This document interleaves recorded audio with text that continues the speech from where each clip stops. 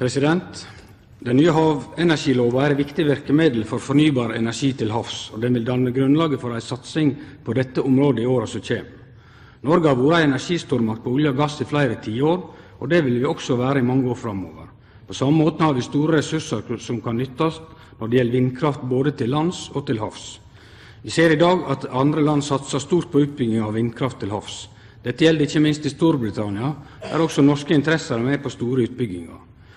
Både i Norskehavet og i Nordsjøen er det stort potensial for produksjon av vindkraft.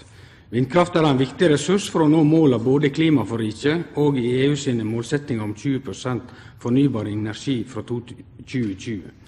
Det er forventet at innen 2020 er installert 40 gigawatt vindkraft til havs, og det betyr formidable investeringer i årene som kommer, dersom dette skal realiseres.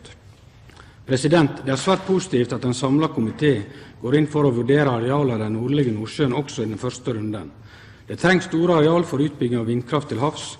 Ulike vindsystem og havdjup gjør at det er behov for ulike løsninger.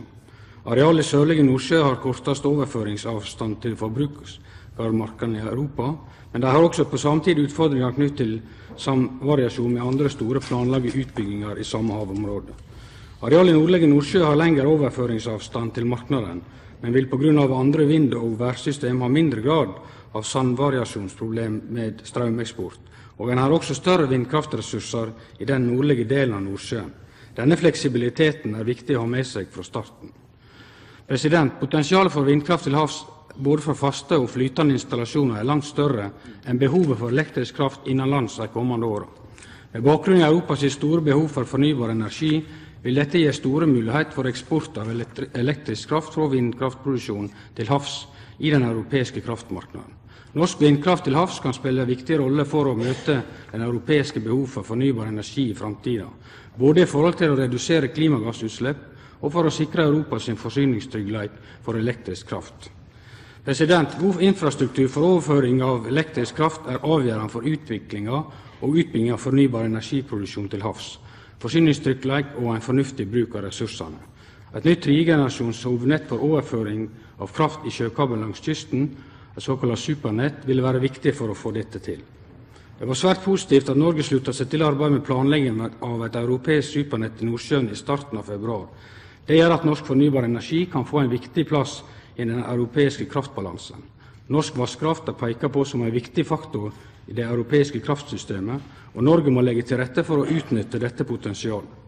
Det gjør også at vi allerede nå bør starte planlegging av et norsk supernett videre nordover langs norskekysten. Det vil tilføre både norsk vannkraft og norsk vindkraft til det europeiske supernettet, og det kan være med på å få flere deltakere i spleiselaget for å få fram nettkapasitet lenger nord. Det vil også gjøre det rettere å vurdere videre utbygging av vindkraft, og det kan redusere behovet for de største linjene inne i landet. Det vil også være positivt på mange måter.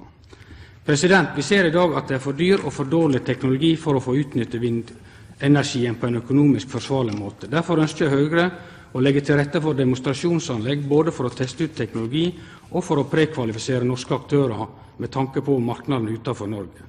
Norske bedrifter viser stor vilje til å være med på den teknologiske utviklingen innen havvindkraft, og Demo 2020 er et godt dømme på dette. De representerer mer enn 100-talls industribedrifter, 5 universitet og 4 forskningsmiljø fra Verdal i nord til Kristiansand i sør. De har innledet et unikt samarbeid og ønsker å etablere et norsk test- og demonstrasjonsprogram for havvind og havenergi. Og som statsråden nevnte, teknologimiljøet i Måløy i Sogn og Fjordane er også rettet inn mot offshore vind.